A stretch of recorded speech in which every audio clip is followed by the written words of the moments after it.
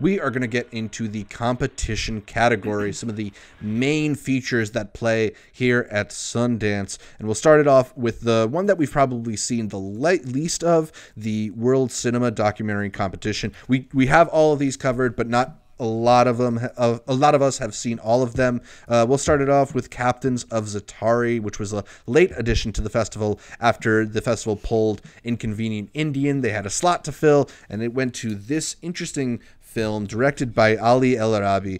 Two best friends, Mahmoud and Fauzi, live in the Zaatari refugee camp in Jordan and have an underlying dream of becoming professional soccer players while facing the difficult reality of their lives. Despite being confined under dire conditions, they remain hopeful and practice day in, day out. When a world-renowned sports academy visits, they both have the chance to make their dreams come true. And this is kind of an interestingly constructed film in that, like Bloody Nose Empty Pockets last year, which was sorted into the U.S. documentary category, not a documentary. And this one also does not have entirely documentary scenes, and there are some fictional elements. I think the crux of the story is true, but there's some construction here in order to give it a really nice, clean narrative arc. And, yes, that means that maybe its parts are a little bit fictionalized, but ultimately it creates this really interesting story that I found it to be kind of like the refugee camp version of Hoop Dreams, right? Where the story of young men growing up with this sports dream, giving them hope to exit their circumstances, and the realities kind of coming crashing back in on them. So it's a pretty interesting story, even if it doesn't necessarily have quite as much going on as Hoop Dreams did. I still thought this was very good. I agree with what you were saying. Did they ever say what parts would have been fabricated, I guess, or not? Or I didn't catch the Q&A or anything, so I don't know what the director said. Yeah, there are moments where it's like, oh, so y'all just not going to stare at the camera? Yeah, there are some other docs where it's like, oh, this is 100% a doc. People don't know other than to look at the camera. There were some sequences there, but you have to, I think a really big part of this documentary is taking the context of what is happening and the refugee camp that they're in, and just knowing everything that's happening behind the scenes. They shot this over 6 years, right? These are kids who grow up together, and there's a beautiful match sequence between seeing them converse at the beginning and seeing them talk at the end. And if you you can only do this virtually, see that final scene and then go back to the beginning, and it's just like it's a beautiful comparison. But just recognizing where they're in, and this idea of they don't have a home, yet you have people, and you know more about soccer than I do from a global side, coming in to get these refugee kids to play and believe in a global dream, not the American dream, but this global dream that you can make it. Yeah, but not really. So there's this kind of interesting subtext to the movie in that the world-renowned sports academy that they get to visit is Qatari Academy. And Qatar has just invested a lot of money into soccer because they're going to host the 2022 World Cup. But Qatar is also a kind of tiny country. And something you may not know if you host the World Cup is that your team automatically gets into the World Cup. So Qatar needs to field a World Cup quality team. One of the ways that they seem to be trying to do that is recruiting young people from many surrounding nations. And this bringing in these Jordan refugees who are 16 or 17 is kind of in the hopes that one of them will inspire or lift their World Cup team to success in the future. So I think there's just all this other stuff happening around the margins of this documentary that's also really fascinating. Yeah, in America, you have agents exploiting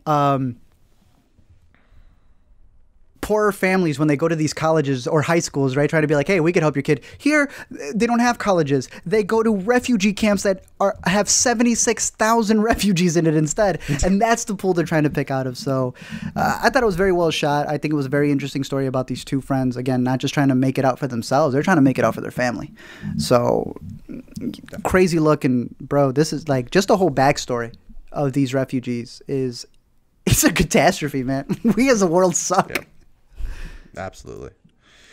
The next one up is Faya Dayi, Ethiopian U.S. co-production directed by Jessica Bashir, about a spiritual journey into the highlands of Harar, immersed in the rituals of Khat, a leaf that Sufi Muslims chewed for centuries as part of religious meditations, and it's Ethiopia's most lucrative cash crop today.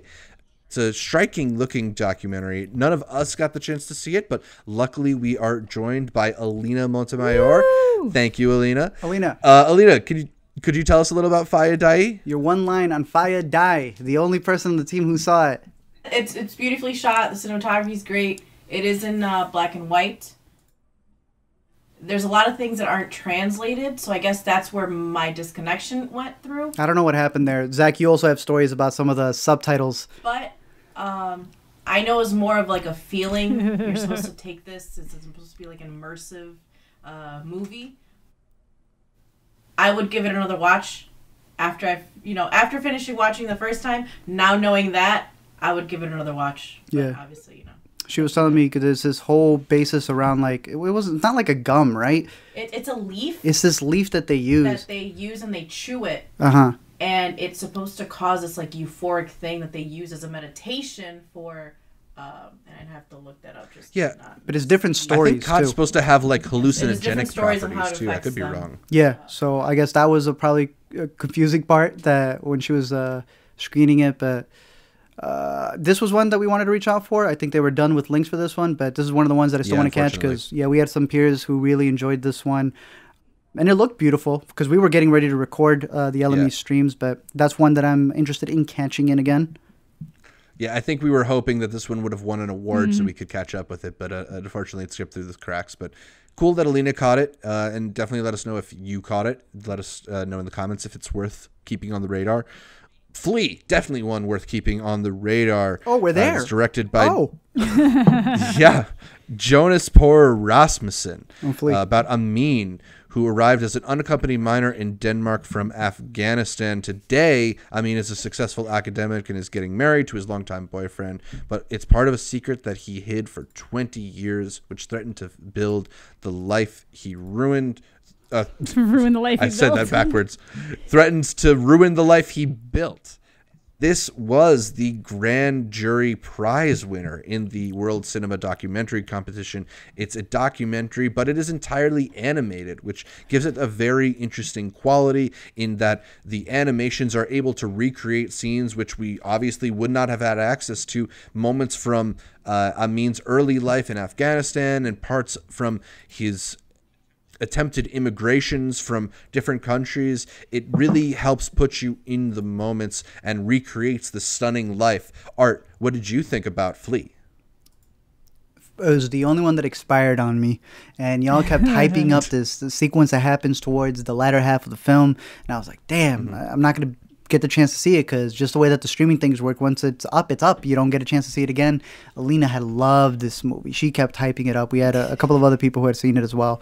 And I know that there was some criticisms, but when I finally got the chance to see it, it was 1 o'clock in the morning and it appeared on my screen. I clicked that bad boy immediately.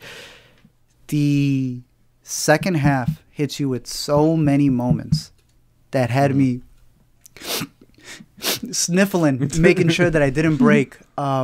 And I found it absolutely fascinating. I want to compare it to something we discussed on Intercut previously in another Sundance feature from last year called Welcome to Chechnya, a movie that also covered, to a degree, refugees, specifically because of homosexuality being banned out Russia, if I'm not mistaken.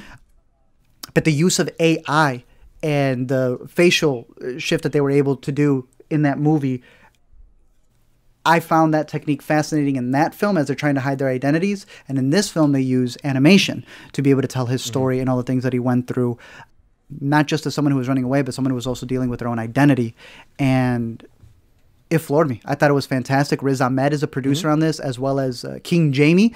And they are both going to be doing the English dubs, I want to say. I don't think they're going to be redoing the entire film, but they will be doing the English versions of this film. Picked up by Neon. It's going to be very interesting to see if it goes to theaters or to Hulu. But I think this is Hulu realizing what Netflix has known for the longest time.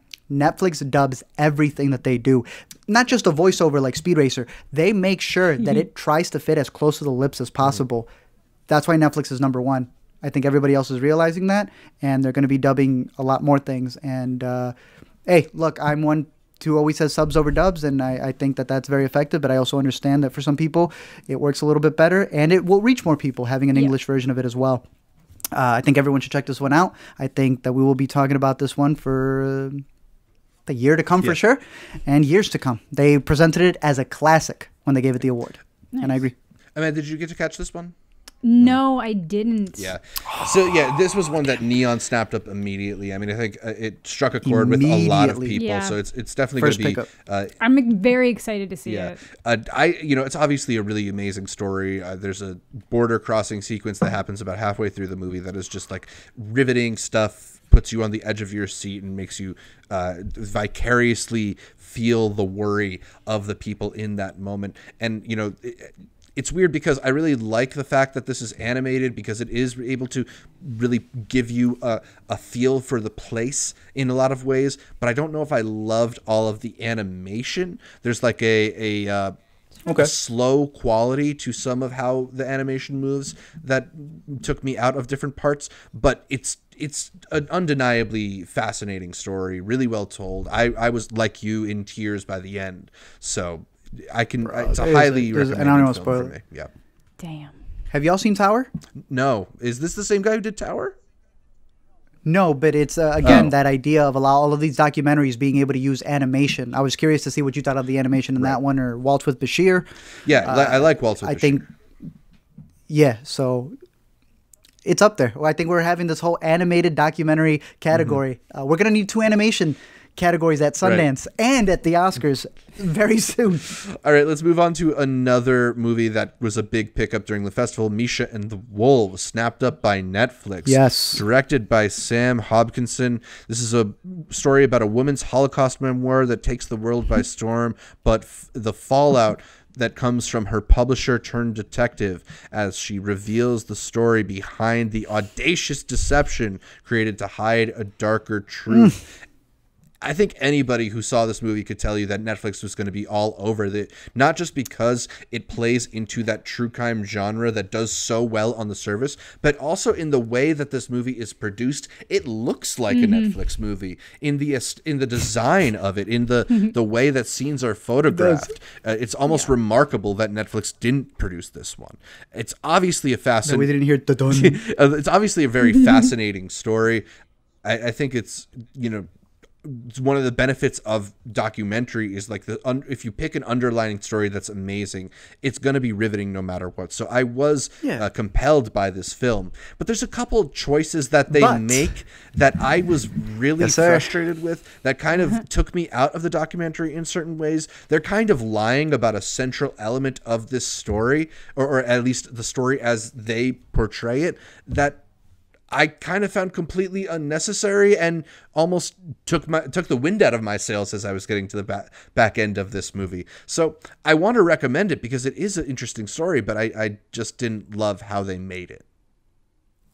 I'd recommend it too, and exactly what you're saying, that's when I knew that this was going to be a Netflix pickup, because if there's one company who doesn't give a damn about it being straight to the facts and that, it would have been dumb. Amanda, did you get the chance to catch this one? I did, yeah. This was the one that I was all like, my mom would like this.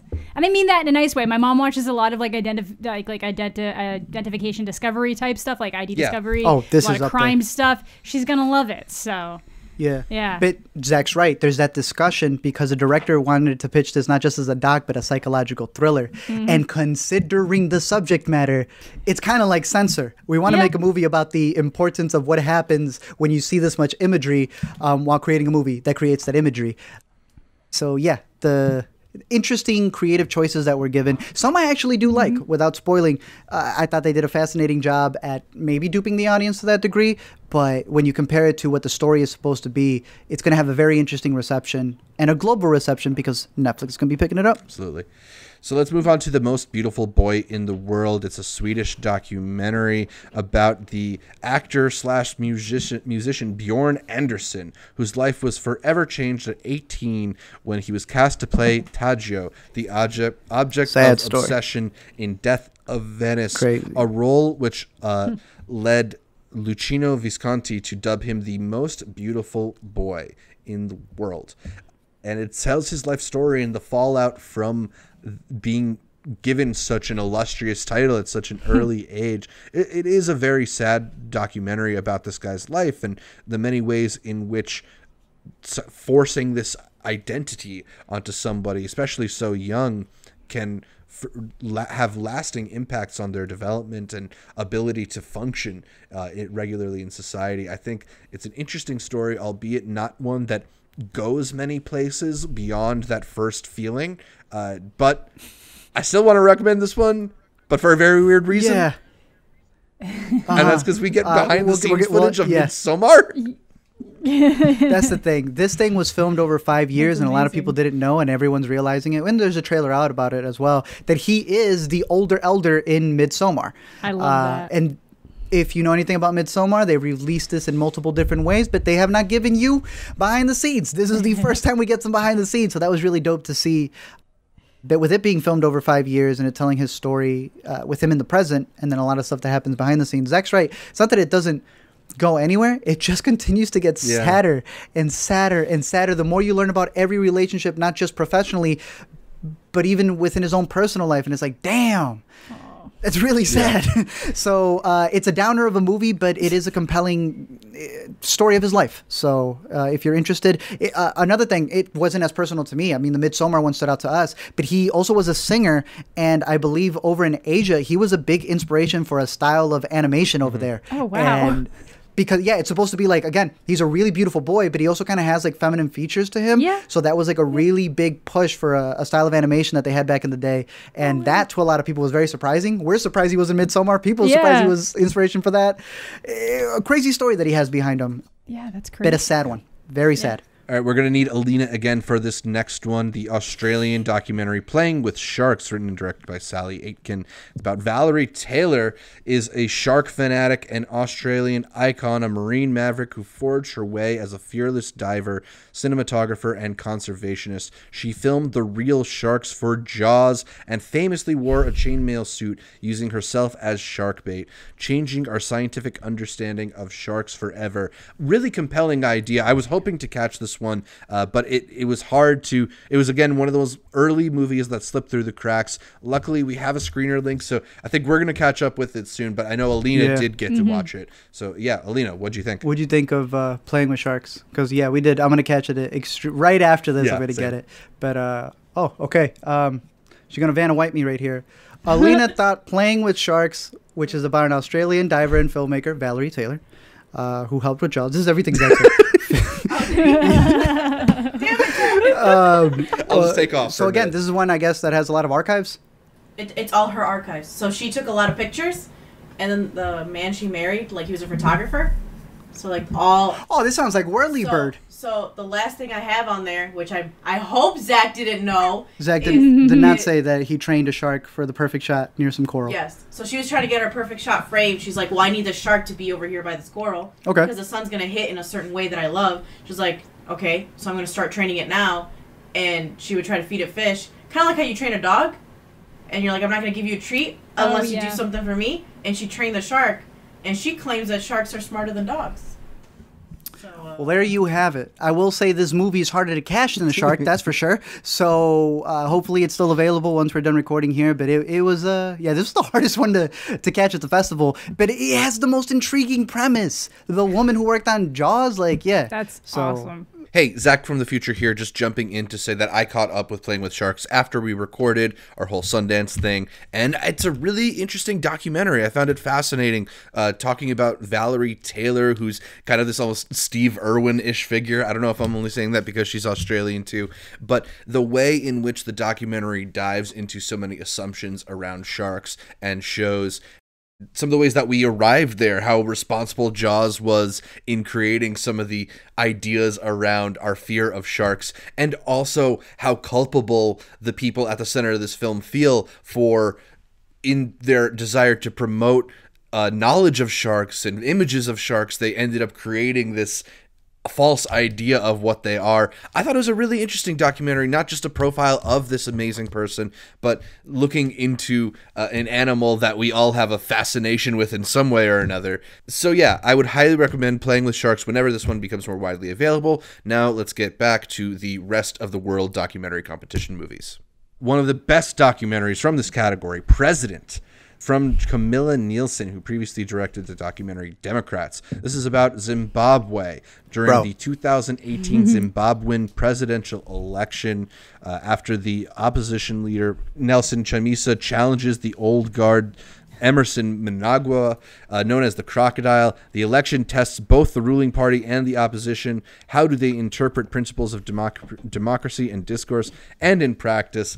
The thing about presidents is, as an American, I'm cursed with the inability to take in a foreign story without viewing it through the lens of how it reflects America, right? So this is a documentary with so many weird similarities to what we've been going through, whether that's contesting ballots or being upset at 2 a.m. that we don't know the official results of a presidential election, or all these little things that propaganda that make it just feel weird in how it mirrors our own situation, but it's its own fascinating story with all of these incredible characters and twists and turns and really just horrifying miscarriages of justice throughout. It's a really interesting movie. It got the special jury award for verite filmmaking because it really does kind of put you on it as a fly in the wall in the room of all these very important people as you watch a coup happen in slow motion. Yeah, there's also a coup in this movie. It's a fascinating documentary. It was one of the longer ones of the festival, but for me, I was riveted the entire time. Yeah. Yo, this bad boy, I'm trying to even see if I have the time over here. I know it's stretched over the 2-hour mark. Or something like that. Yeah, it was almost 2 times. But it had it's as long as Sparks Brothers, but it had a lot to say. This is up there with Mayor. It's got practically the length of City Hall. The charisma this man had, man. He had me rooting for him. You had told me about that Obama line that he says. This is a man who was really trying to gather everyone together, and it definitely deserved the award. Special jury for verite, because there is a certain sequence where it's not just all of the rooms where things are happening that they get access to, but there is bloodshed in this movie, and the camera is shooting right alongside the guns being fired as well. This is a doc. This is a documentary. I don't know what else to say. I have a quote from him. Change is coming. It can be delayed, but it cannot be denied. It had me going, so many times with this. I agree with what Zach's saying. Just like in the same breath, it's a lot of reminders going America with a mirror. Not really America. So, even besides that, it's just very interesting to see what's going on over there in Zimbabwe and the way that they're going in handling their politics and just the people being fed up. Yep. Simple as that. All right, Sabaya, the Swedish documentary from Hogir Hirori, with just a mobile phone and a gun, Mahmoud, Ziad, and their group risk their lives trying to save Yazidi women and girls being held by ISIS as Sabaya, abducted sex slaves in the most dangerous camp in the Middle East, Aihol in Syria. This was the World Documentary Award winner for directing. Art, I think you're the only one of us who caught this one. No, I saw it. Oh, Amanda. Well, we haven't heard from Amanda for a while. What'd you think about Sabaya? It's been a little while. I just, I went and ate a burrito and everything, but I'm back. I thought this is one of those ones that feels more like investigative journalism than a documentary. And I mean that in a good way. It's not a bad thing at all, because it's just like this. I can't imagine putting yourself in that kind of situation to save these girls, and it is so heartbreaking, like the ways some of them react when they're taken out, and like how they absolutely would have killed themselves had they had the means to before getting rescued. And it's just like they're so jaded or just casual about like the war-torn lands they live in. Like there's gunfires going off and they'll just kind of be like, do you have your gun? You should probably have your gun here, I guess. It's just so, it's just so, just alien to like our way of life. Like we know that there's a lot of different sex trafficking stuff that goes on here, but this is like a next level where there's these organized camps that are accessible, and it's able to thrive due to these, these war-torn areas.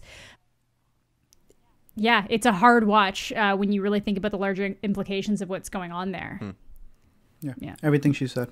Cool. Yeah, it seems like a worthy winner of the directing prize from this category. Yeah, for sure. Let's go to Taming the Garden, directed by Salome Joshi. It's a poetic ode to the rivalry between men and nature. Art, you told me this was kind of like a meditative, slow, but fascinating doc. Tell me a little more about it. They knocked it out of the park with this one. This should have won cinematography. I didn't see that many cinematography awards this time around. Right? One. Last year, what won the cinematography one? A Casa My Home, I believe. Casa My Home was a beautiful tale about getting a family out of nature and putting them into what they call the concrete jungle. This is the opposite story. It's not following humans. It's following a tree being displaced from its home and taken somewhere else. Obviously, you get it from all the surroundings of the people there. There is a woman who planted this tree when she was 25 years old. She's 90. They're promising roads that they'll build in exchange for the tree. They're lying. It's just talking about how, like, a lot of displacement, not just dealing with the agriculture that they have over there, but the way that it's shot, like you said, it is a poetic tale where you're following this tree. It's like, think of the Giving Tree, where you're following the story of it being uprooted and displaced. Like, I don't know. I found that thing absolutely fascinating. It kind of reminds me of Gunda. Oh, good. Where instead of Okay. animals who you're just observing, you're observing this tree with all the bickering that's going on from everybody wanting to have Interesting. different decisions on this, because I will never see another tree that is uprooted because it's got the little mulch around it Yeah. the same way again without thinking, damn, you were taken away from your home. It is patient. It has shots that last about 30 seconds to 45 seconds.